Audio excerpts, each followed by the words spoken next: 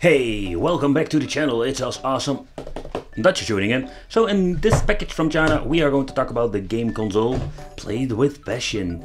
But there is another name, this thing called the Top 10 Simulator Big Screen Game Console, High Quality, Trustworthy. Okay, so this device is also called Q400 if I'm recalling it correctly.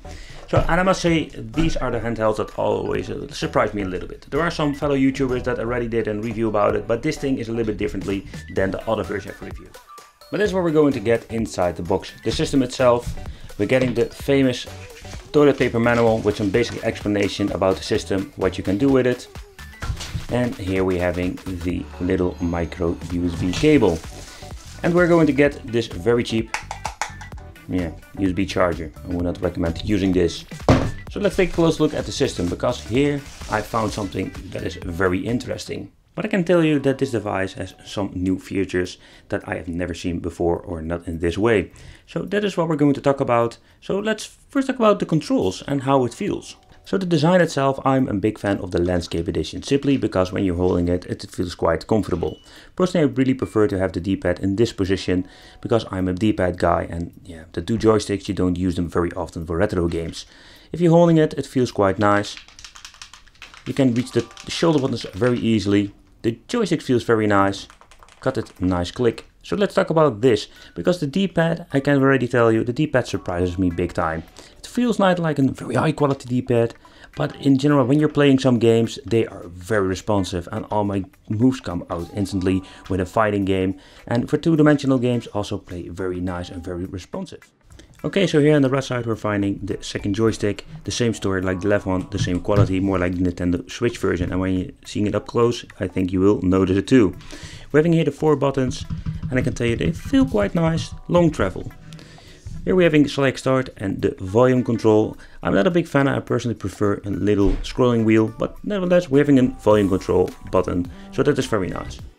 Okay, the first noticeable difference with comparing different handhelds, that this thing comes with 4 USB connections. So basically what you can do, and the idea behind it is that you can use this thing like in the game system itself. At the top we're having the 4 shoulder buttons. That was something we were missing with many of the handhelds. We have on-off switch, TF card, micro USB for charging, headphone jack, but also, and this is very interesting, we're having an HDMI out. Seeing that we're having 2 speakers at the back, that makes me very exciting. Simply because I'm a big fan of soundtracks and music. So I think music is the part of the experience when you're playing a game.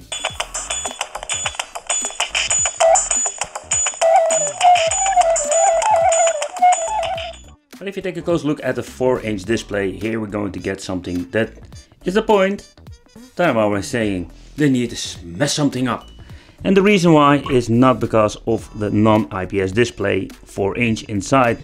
No, I'm talking about the shitload of screen tearing that I see sometimes when playing a game. And there's a little bit of a disappointment, and I will show you what I mean with this.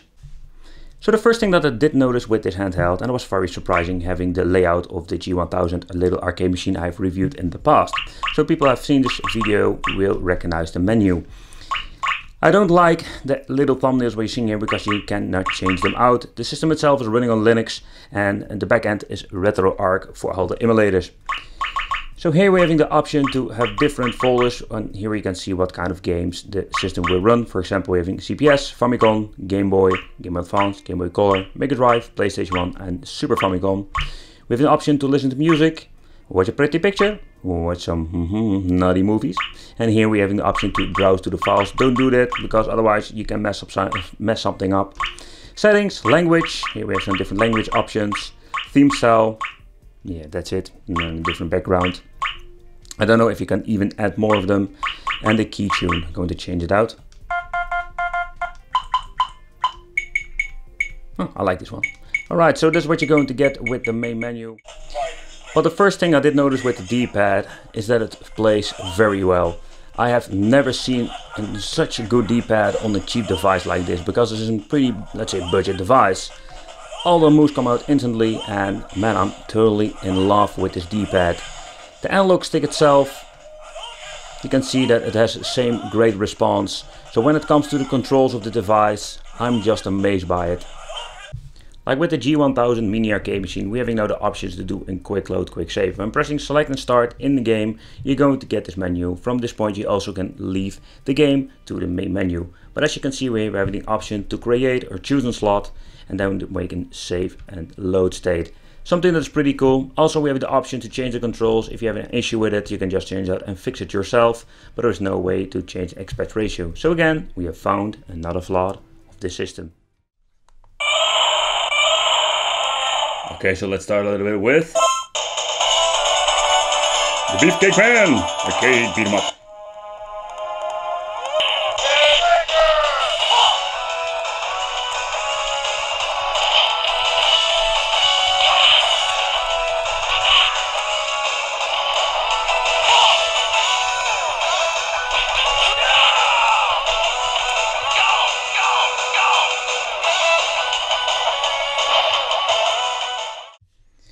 If I recall it correctly, they're having games like this. The 1943 are basically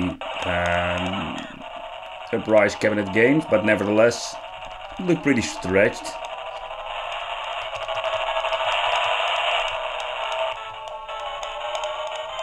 Sound is not great.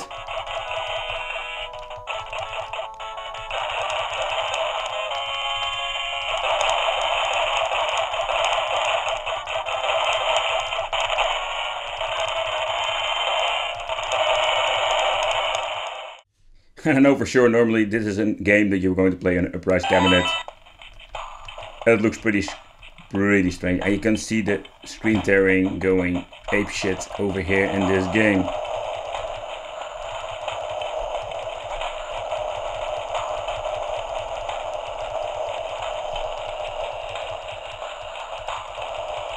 But what I do know when playing the games like this, I find it not super comfortable.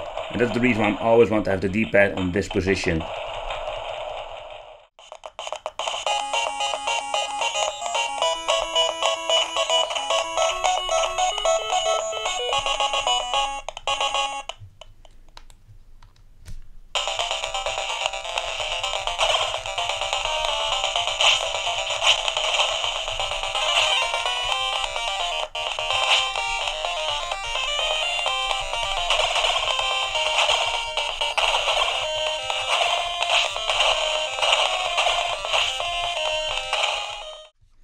Alright, so let's try in Game Boy game. So the image is very straight. Oh, no.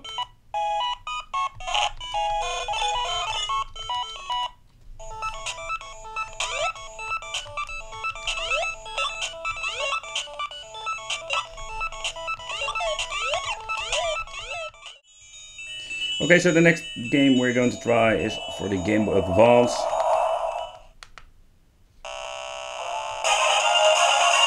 The reason why I did notice quite some different problems with this emulator in combination with the display, not only screen tearing, but I did notice that the last time I played it, some ghosting. As you can see, I don't know what's going on, it's more like glitching. But that makes this game freaking unplayable in my opinion. Quite a shame because it sounds pretty good.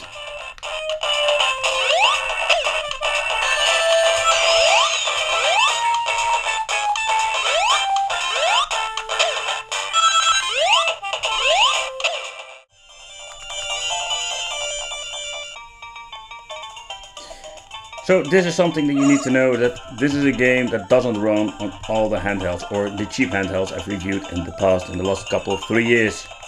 So I just wanted to try it out to see how it's playing and how it sounds.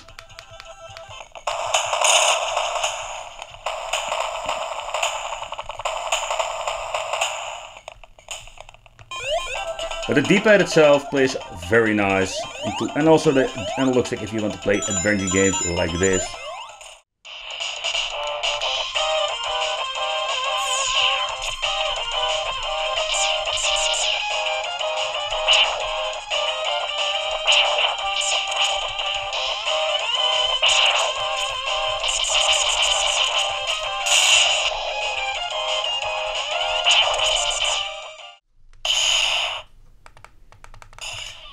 So with these devices, we finally have the option to play some PlayStation 1. What I do like is that we're having 4 shuttle buttons, so we're having all the buttons that we're going to need for playing this platform.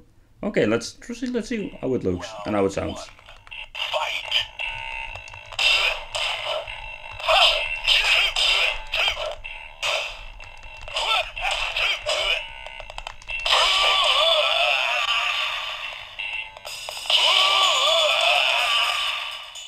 If you want to use the HDMI output, you need to have a special cable because we're going to need the mini HDMI connection over here. It's different and it's not the normal HDMI, so keep it in mind.